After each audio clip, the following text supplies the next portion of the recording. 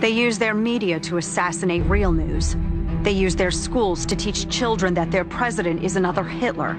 Ey, der Strafnichtshülsensekt, der Wiener Schnitzel mit der Lagerwerten und der Sauerkraut. Ey, der Pilotensakt der Billärten, ein Tomenia wie ein Straf, ein der Blitzensakt der Knütz. Ey, ich bleib noch Straf mit der Straf, ein der Blitzensakt der Knütz. Ey, ich bleib noch Straf mit der Trotz mit Sekretäten da, in seiner Trotz mit Skedan, meiner Täter, wieder strafen, sie strafen, sie strafen!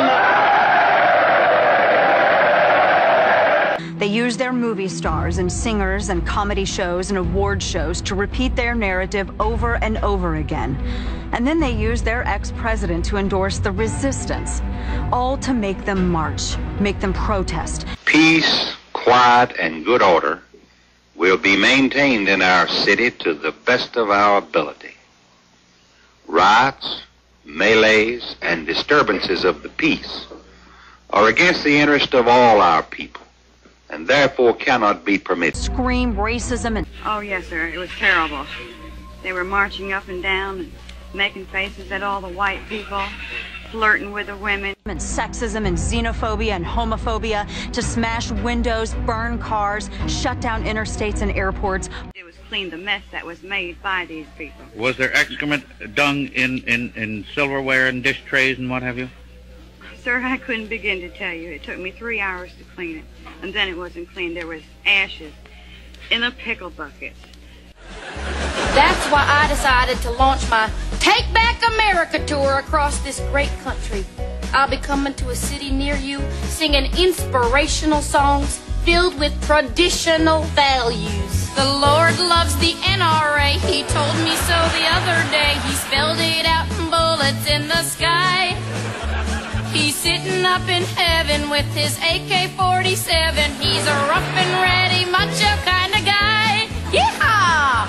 Bully and terrorize the law-abiding until the only option left is for the police to do their jobs and stop the madness. I heard one man, and I'm very happy to tell you that he was a Klansman, walk up to a policeman and he said, "When you go home tonight," I want to ask you if you agree with this, Ms. Metters. He said, "When you go home tonight, get down on your knees in front of your wife and apologize to her for marrying a dirty yellow cur instead of a white man." And when that happens, they'll use it as an excuse for their outrage.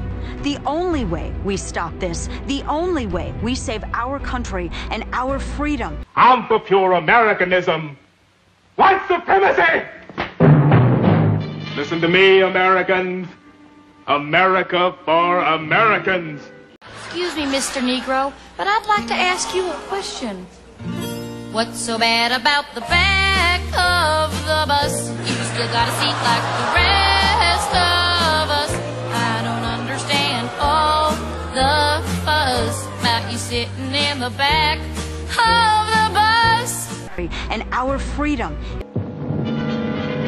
Keep our schools white! Keep them white! That's right! Keep them white! I'm against Catholics! Hallelujah, man! Hallelujah! Against Jews! Hallelujah! Hallelujah! Hallelujah! Against niggers! Hallelujah! Hallelujah! Against niggers! Hallelujah! Is to fight this violence of lies with the clenched fist of truth.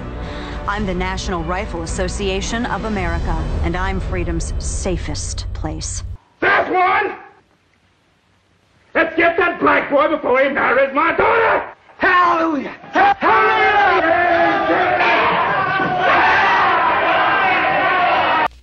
They never ate or housed with niggers, and they don't intend to begin now, even if a communist Congress passes 50 civil rights bills.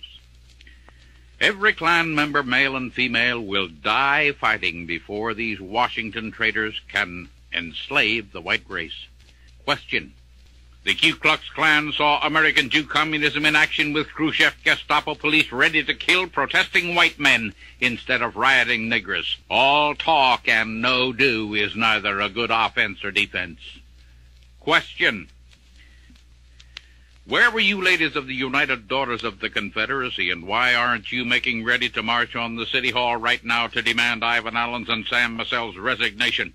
Your house needs to be put in order, too.